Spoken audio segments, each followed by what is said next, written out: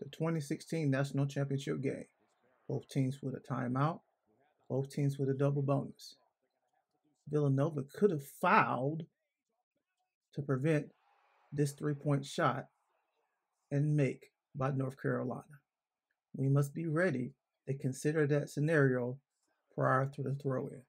Will we have been prepared for it? Now we have a tie ball game.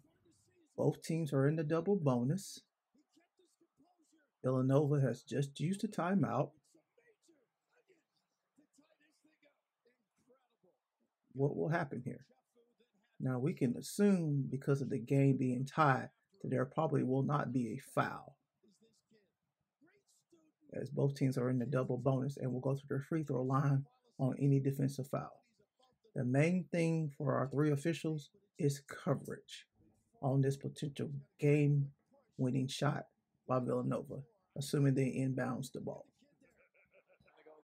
Our trail is out of bounds, doing his due diligence with the throw-in and not coming onto the court until the throw-in is complete.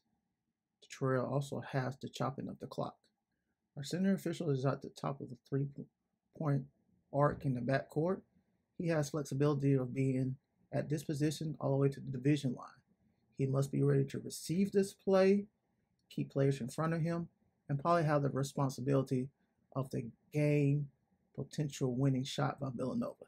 He does an excellent job of hustling, is in great position to receive the game-winning shot by Villanova.